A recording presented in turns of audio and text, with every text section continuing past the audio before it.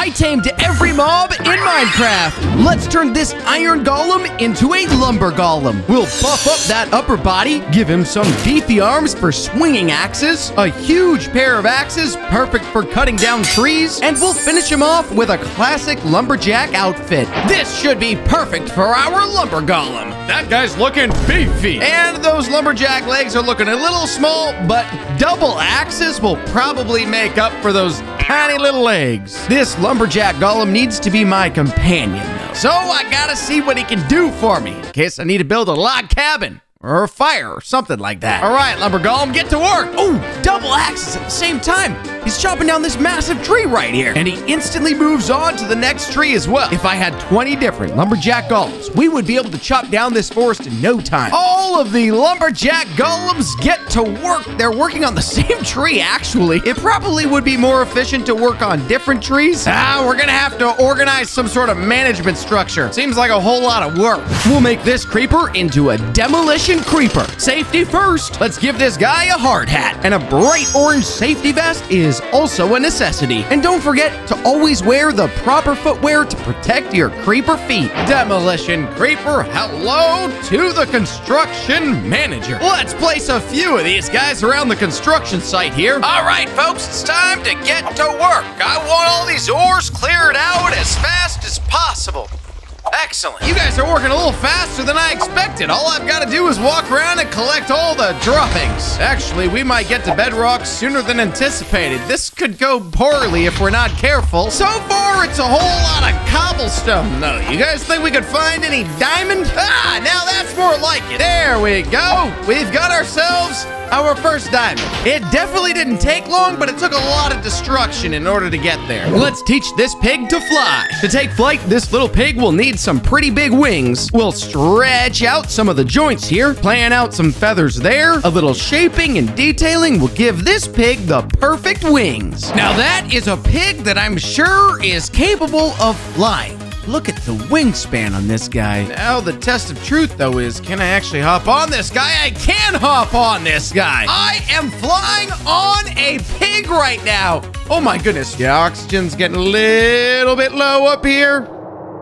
We're getting very, very, very elevated. And the world is disappearing behind me. This pig could probably fly forever. Well, just leave this guy down here in case I create anything I need to get away from permanently. Let's tame this gas by making it a gas cloud. We'll take this block shape and add some fluff to make it into a cloud, and we'll turn these tendrils blue to look like rain. Now it's ready to water some crops.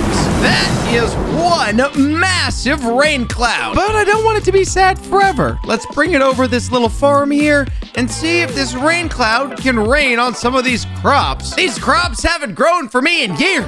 Oh, the rain cloud actually is. Watch this. Positioning above the crops. They're growing right away. Look at it. Oh no, wait, the tears.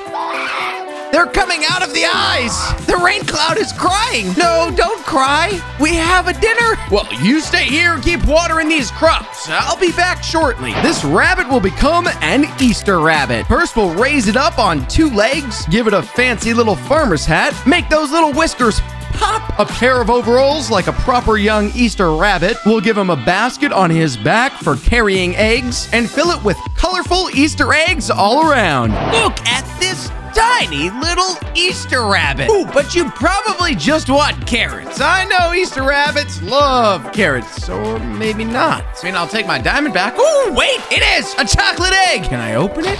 Ooh, okay, I cannot open it. I can toss it. Unlimited explosive Easter eggs? This isn't the chocolate I remember as a kid. If we're not careful, we could destroy the entire world with these chocolates. I think I better keep these to myself. We'll make this wither skeleton into a wither wizard. Every wizard needs a cool set of magic robes. We'll give him some bright blue robes with a fancy yellow trim and a proper wizard staff looking like magic. It looks like our rain cloud has gone on to better pastures, so let's bring in our white wizard to defend the crops. I guess you probably do need something to defend against, huh? Oh, you spotted a skeleton, and the skeleton is going after the husks. Another skeleton. Our white wizard will follow us around and spawn unlimited skeletons to fight off hostile mobs. Ooh, that skeleton went down. Hey, wait. There's one getting in. Oh, could you at least knock him outside the walls? We don't want that flesh stinking up the garden. Well, even if it's stinky, I guess we won't have much trouble with the white wizard protecting everything. Let's turn this witch into an alchemist. She'll need a pair of goggles for safety, of course. Some wild-looking hair. Turn these faces into purple locks. They're ready to make some potions. We have got the perfect sneaky alchemist hut back here in the swamps. Ah, hello. Yes, there you are with your mighty long nose and extremely crazy hair. How does that happen? What is this? Oh, I picked it up. I touched it. A mega jump boost potion. What else you got? A mega speed potion. This alchemist might not be so bad after all. All right, don't mind if I do. Woohoo! Woohoo! I'm up above the trees. What about a mega speed potion? Whoa! I could jump all over the entire jungle. What about the mega health? Oh my goodness, my heart's unlimited. I'd love to stay here forever with the alchemist, but I've got a duty. More creations to make. This spider can be a knitting master for us. We'll prop that body into a comfy sitting position, arrange those legs in optimum knitting poses, give each a knitting needle, and this knitting spider is a master in her old age, so we'll need to give her a bun and some glasses to see all the little details of her work. Now, I'm not so sure how this is going to work out, but I imagine that the spider, having all of the webbing, should technically be able to knit me anything. But the only way to find out is perhaps drop some wool. Here's some wool for you. Knit with this. I don't think Granny wants to knit me anything. But if I try to get away, Granny just chases me down. Well, I guess I'll probably get a blanket eventually. Let's turn this wolf into a watchdog. We'll give it a recolor from wolf to Doberman, reshape the face a bit, make that tail a little stump. Look at those pointy ears. This dog is on the job.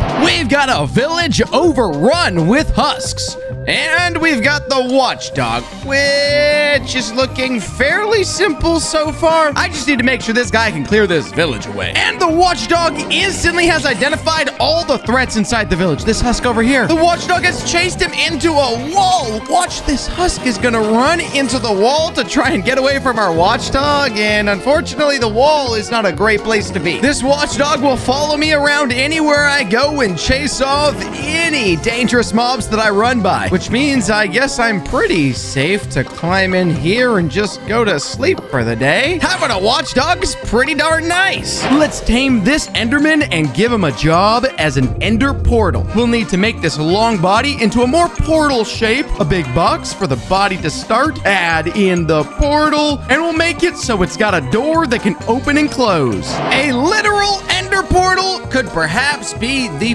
best companion anybody could ask for in Minecraft. I mean, I think there's really just one way to see if this works. Here goes nothing. Ah! It's working! Right to the end! Wait, I still have some logs from our lumberjack friend. All right, I mean, or I could just go like this. And our Ender Dragon has been tamed as well, and we can jump on the saddle right here. And we're riding the Ender Dragon. Oh, and he's taking us for a journey into nothingness. This was probably a very, very, very bad idea. How am I gonna get back from here?